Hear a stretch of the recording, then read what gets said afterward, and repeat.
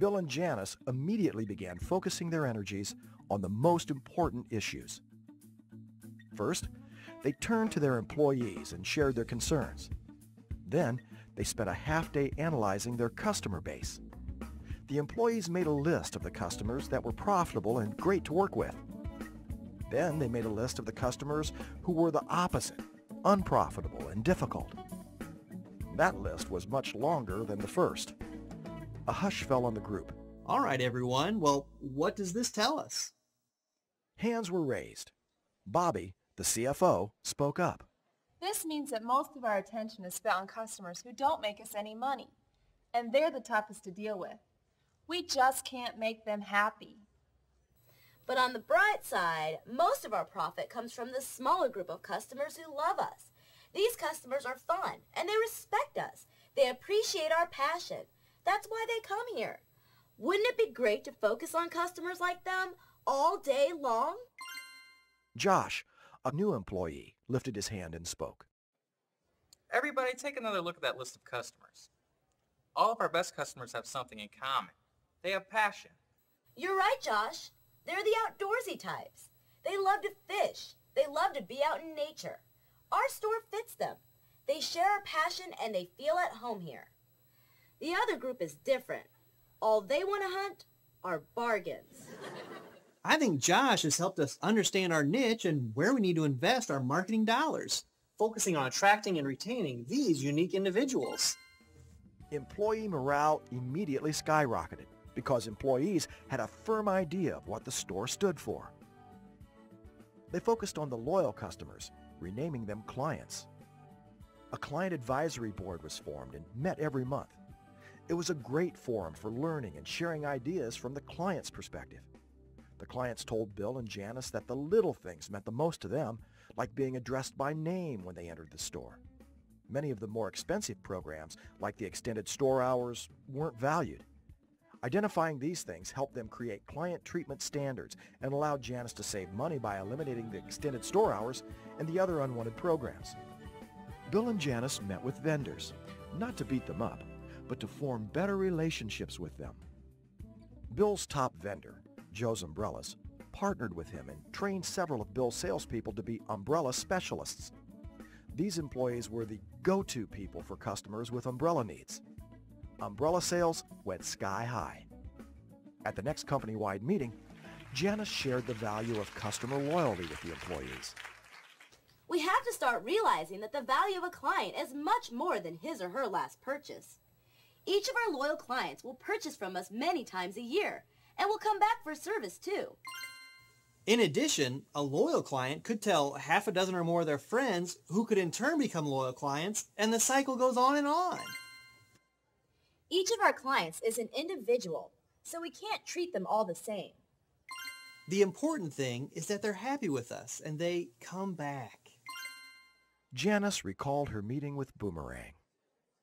We've come a long way, and it feels great. We're having fun again. Everyone, here's a bonus for the great improvement in client retention we had this month. Congratulations, and thank you. Weeks later, Bill drove up and saw a friendly sight, a Boomerang demonstration in the employee parking lot. His friend had returned. Only this time, there were even more boomerangs flying through the air. The store employees had joined in and with a little training from Boomerang, were fast becoming experts. Laughter filled the air. Bill ran up to greet him. Here we go. Yay! This is great. Our sales and profits are up and we're having more fun than ever. And we have you to thank. 2 things, though I'd like to buy some boomerangs from you, and what is your real name? Well, first of all, I have you to thank. And secondly, you can't buy boomerangs from me because I'm not really a boomerang salesman. My name is Lucas Smith, but my friends call me Smitty. Bill and Janice were astonished. The Smitty I knew was much older than you. That was my father. He passed away a year ago, but he had mentioned your father and your store and how in so many ways you had helped him. One of his last wishes was that I would return here to help you and return the favor. Just like a boomerang. Consider returned. Why don't you stay and have lunch with us? We can share recent progress and Maybe we can talk you into doing what your dad used to do for us. Bring us new and exciting products from all over the world. All right.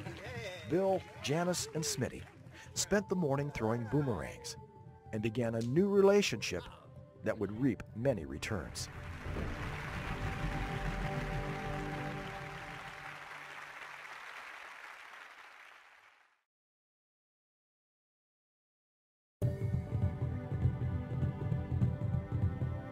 The successful customer loyalty approach is embraced, enacted, and rewarded company-wide.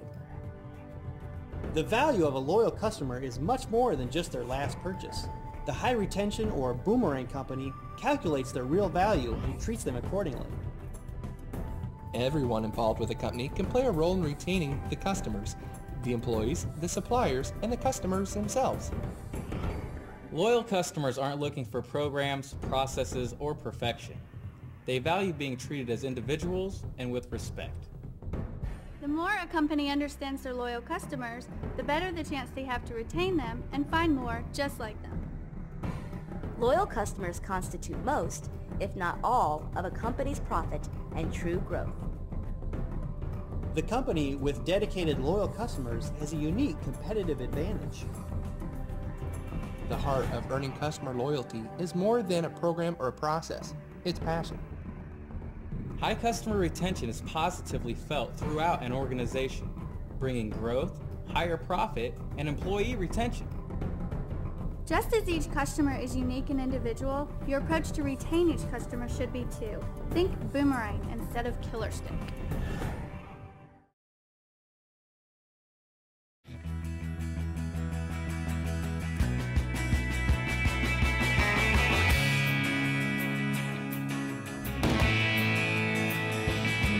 Have you ever found a hidden truth buried in the daily grind that made the colors of your passion come and open up your eyes? Come out of the rain, come out of the rain, come out of the rain. The sky is clearer here.